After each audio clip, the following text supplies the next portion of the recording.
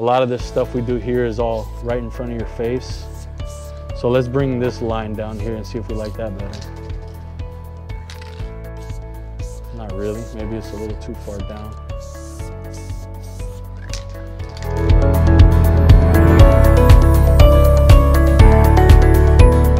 You make a mistake, like I think I went too far there, just fix it.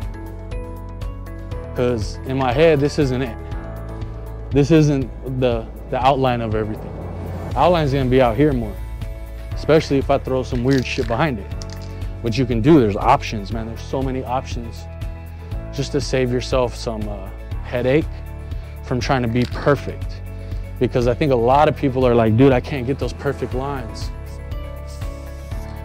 No one really can, but I think knowing your paint and how fast it's spraying. This is high pressure actually, this one. And I'm moving a little quicker. With those 94s that we usually use, this is a hardcore. The 94s that we use are low pressure, right? Yeah. And you really can't even go that fast with them. Like sometimes you spray those too fast and it's just a dusty ass line. And with these ones, you can get like those,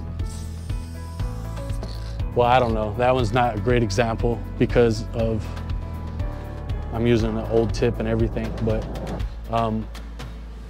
when it comes down to flares, high pressure is a lot better for flaring. Yeah, you can do them real slow, you know? Like, and see how messed up that, let me get a good one. Yeah, I just took it off another can over there.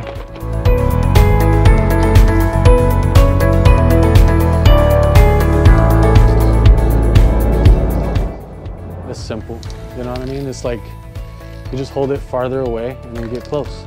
I always scrape the wall. Like my fingertip always is in somewhere in there because it's like, I'll do shit like that and scrape the wall. Yeah.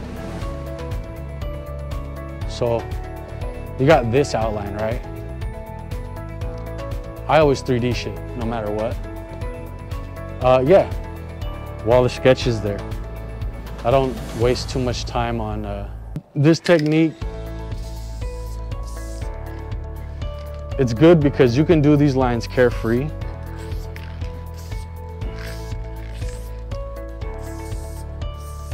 And fix them.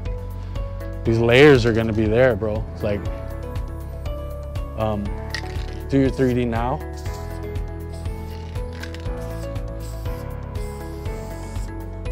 You know the concept of 3D, right? It just everything just goes the same way. Just keep dropping it.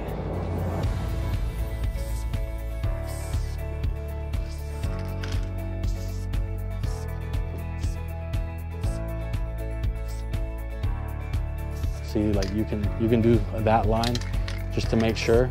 Okay, it goes there. Boom, bring that one down. And then from there, yeah, like I just wipe that shit out there.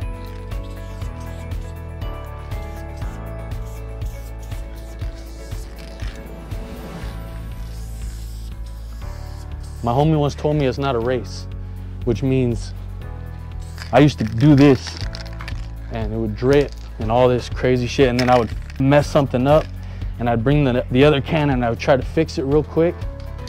It's not a race because you do that too much, you get this big old blob of paint that's just dripping. It's not sitting flush with the wall like everything else will. That's like less touched, you know? You fuck up, let it sit there for a second. Remember it, but let it sit there, let it dry. Move on, because you could throw off your whole damn groove by being all fixated on that, right? So from here, just sketch out, man. Sketch out that line that you want. You're doing your outline last, or first, I guess, here.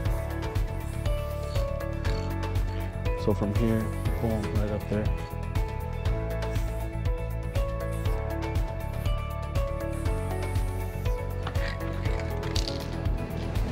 That's exaggerated, right? You don't gotta do all that. No, but that motion is kind of for real though, because you're not doing like that a lot, you know? When you're painting out there and whatever, you know, you're trying to go as big as you can, so you're doing stuff like that. But when you're doing something right here for the kids and you want those straight lines, you kind of want to be right in front of that shit. And to make straight lines, sometimes you have to move your body, like kind of like coast with it or something. I don't know, like there's things that you can do to make your lines a lot cleaner. And I'm not the best at it, but I always try to keep it in mind, right? Like even that line, I don't like that line. I'll go more up and I fucked that up, so move on. That's an ugly line. Move my body a little bit more with that one.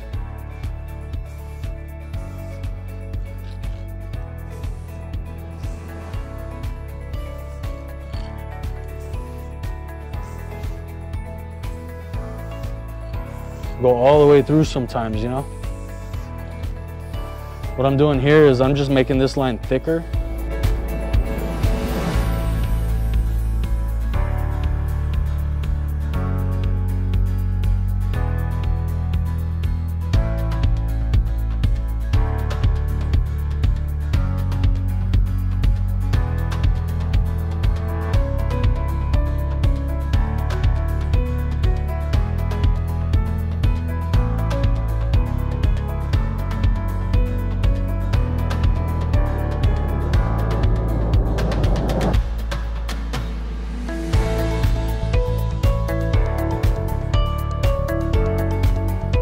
Technique that I used to like from the street, you know, graffiti fools back then, they do like a quarter fill with the fat tip, right?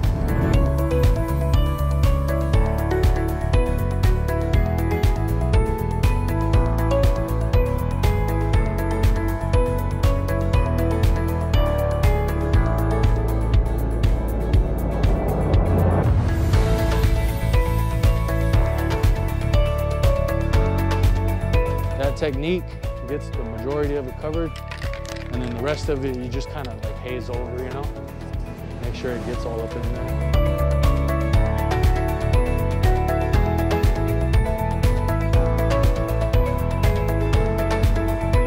But yeah, like filling stuff in sometimes, you'll see it sometimes on the finished product. You fill something in like this, and then right here you do it up and down, and it's the same color, but there's something wrong with it, right? If you do it like that, I think it gives a nice solid uniformity. Just fix little things like, I don't like how you did that.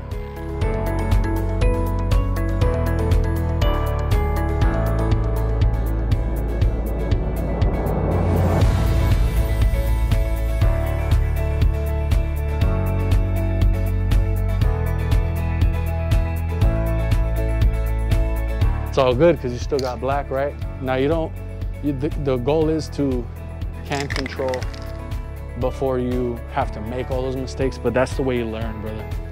And you'll find, you know, like you got the can control. I saw your lines that you were pulling at that last school there. I know you got it. Doesn't have to be a background. It could be this.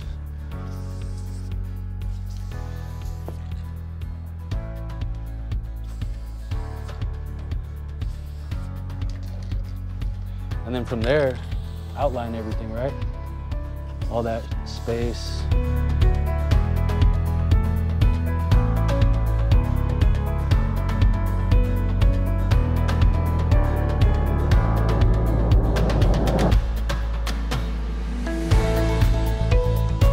Good how, just go right over it.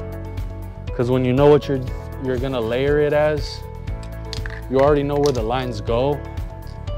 It's all good. Like you're not stressing so hard about little things like that.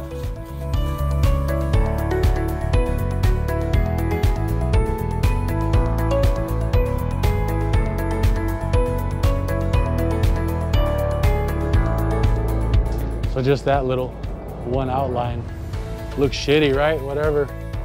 You got a thinner tip now.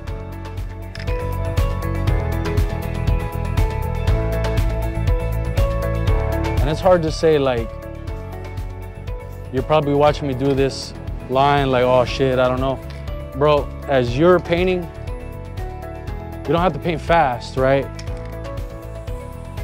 But as you're painting, you're gonna gain confidence throughout the piece. Like, that's, I promise. I don't know like if it's the same for everyone, but as I paint, I always get a little bit more confident, more ballsy, and like, that's like, I'm not moving so much.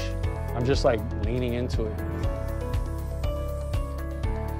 And now I made a thick line with a thin tip. It's a lot easier than making it with a fat tip, you know what I'm saying? And then you fuck up, come back to it. You got that black hand still?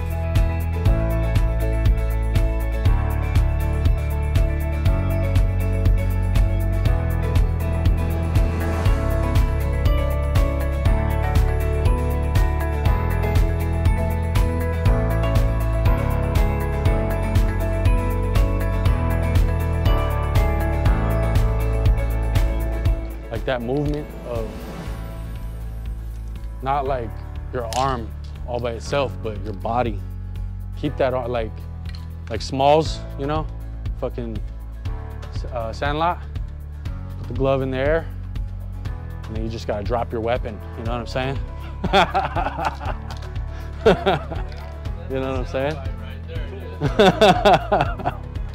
You know what I'm saying? Like when you're moving, keep that arm stiff, right? Like when you want those straight lines.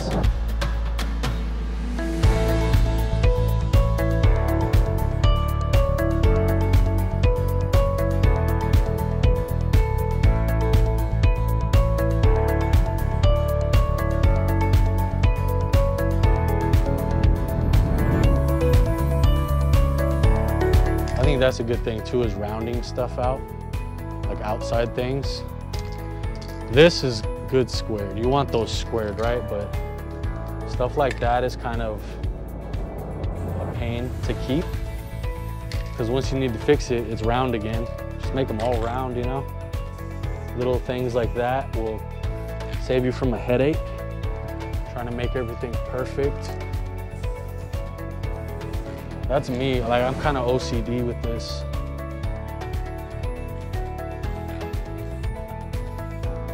Yeah, well, I think a lot of us are very OCD with this.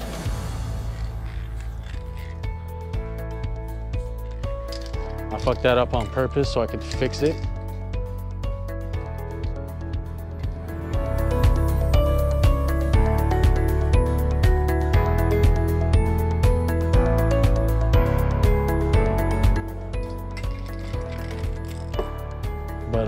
Just the layers of everything, you know?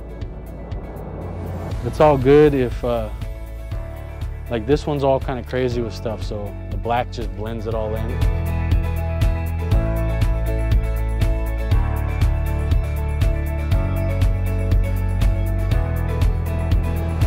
Because you can always just keep fixing and fixing and fixing. I think what you were focused on that last one, where the blue kind of trailed off, it was like there was no fixing it if you fucked it up, you know what I'm saying? But there is a way. That's what I'm trying to point out. Like, to fix it, just have some paint on either side of it. If you want that line to be perfect, make sure it's fixable, because you can set yourself up like that to where it's like, oh hell yeah, that works.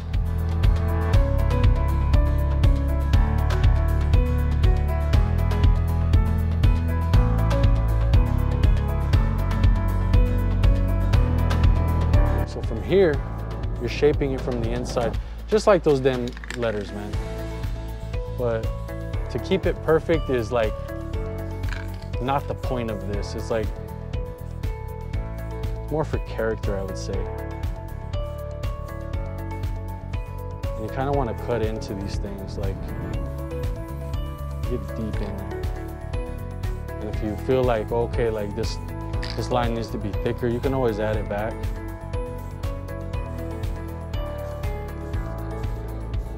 There ain't no mistakes that can't be fixed with these things.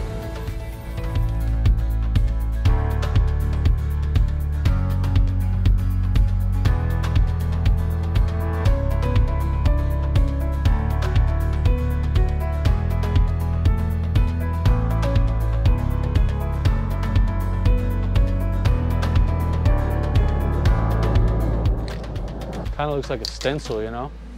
But you're just like cutting yourself up, like that's all. You're just doing all these little lines there.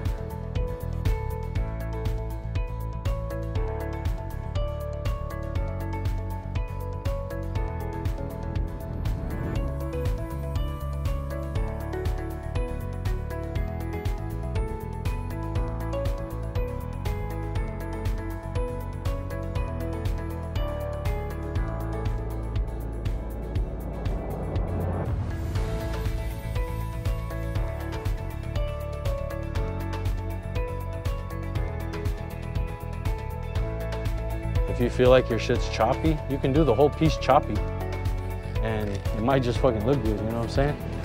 I used to leave stuff like that on purpose because I knew I didn't want to make it all perfect, like for street spots, and it would look sick, like I did it on purpose, but I didn't mean for it to look that good, you know? Like some of the really choppy stuff.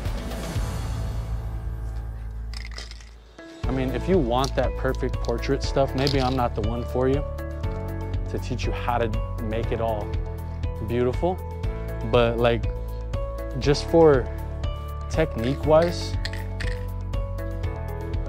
like be fearless with it, because you never know what's gonna be like your favorite thing. And for me, I don't like that stencil-y look, so if I like how the outline is, like I can make it thicker. Like try my best to stay away from the black line that's already there, just to the outside of it.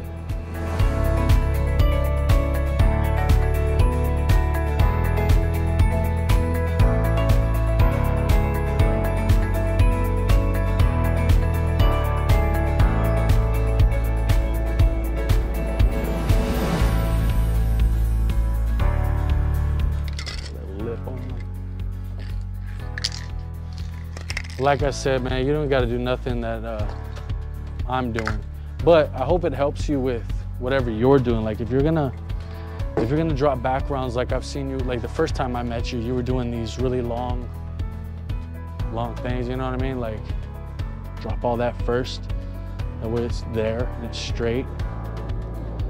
Everything from back to front needs to be done in that order, because like, let's say I wanted this character to be up front in front of these letters. Those letters got to be there first before I do it, because I'll do this character and then I try to do these letters. There's a lot of shit I don't want to touch now. Like I'm done, I don't want to touch that no more. If I start doing something behind it, I'm gonna have to fix stuff. Save yourself that heartache and do it like that.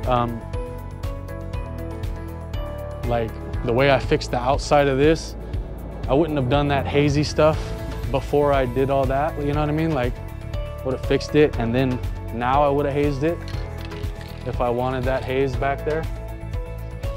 Just kind of like be careful with it, I guess, because then you got all these cuts that you can definitely see.